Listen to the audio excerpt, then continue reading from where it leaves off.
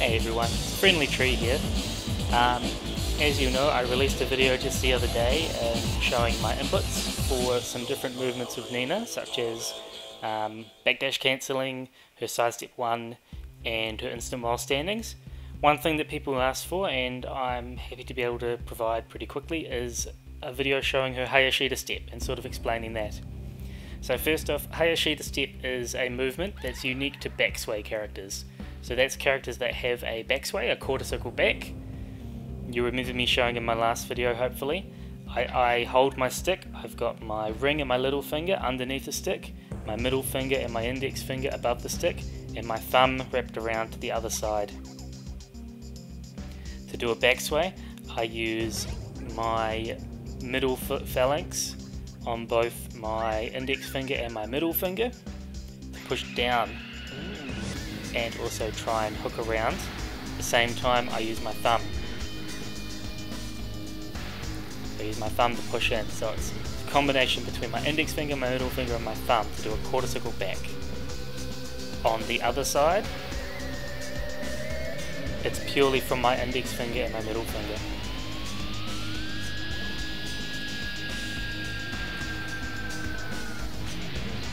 So the Hayashida step, what is it? The Hayashida step is actually cancelling your backsway into a side step up. So the most basic way to do this is to do a backsway and then side step up after it. So, if you hold the up too long, you will jump.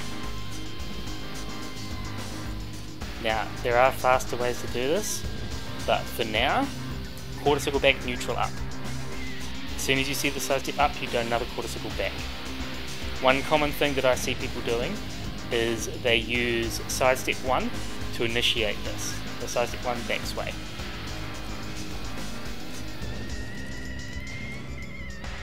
Right? And just like that on the other side. By the way, to do up, I'm pretty much using my metacarpal phalangeal joint on my index finger and my my thumb just here. So you can see the camera, just there. Push up those two areas.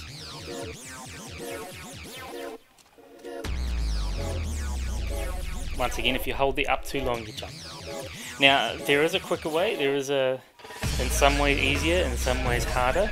Definitely a way to make the Hayashida step a more smooth movement, but I'm still learning it, to be honest. I'm not very good at it, but you can do the movements with the up back, so you can actually rotate the stick right around from down all the way to up. The trick here though is you have to make sure you're familiar with where up is on the stick, because if you do up back, it won't work. If you do up forward, you're just going to mess up the input completely. So what you do, you've got to get used to the timing as well. It's a quarter circle back, then a quarter circle from back to up.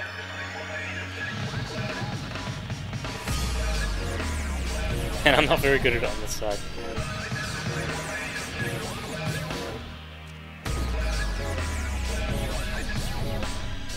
That was okay. Anyway, you got to make sure you don't hold the up too long or you'll jump, and if you stop at the up back, you'll often end up doing a cartwheel, because you'll also, if you do up back back, it'll turn into a cartwheel. So on this side, I'm a bit better at it, I think.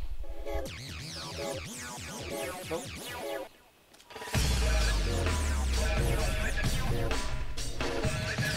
A bit better.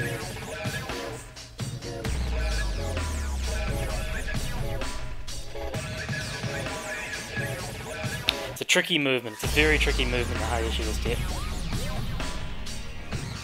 So while you're learning, it's probably good just to start with the quarter circle back up method.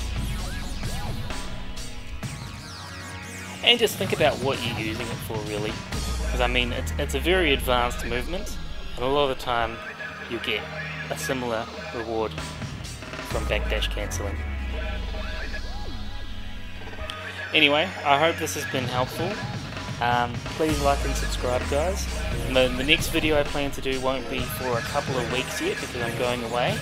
but I hope to do a video just demonstrating some of these movements and how to do them on pad. So good luck guys, let me know how you go practicing the Hayashida step. You'll be doing it much better than me in no time. Thanks everyone, see you later.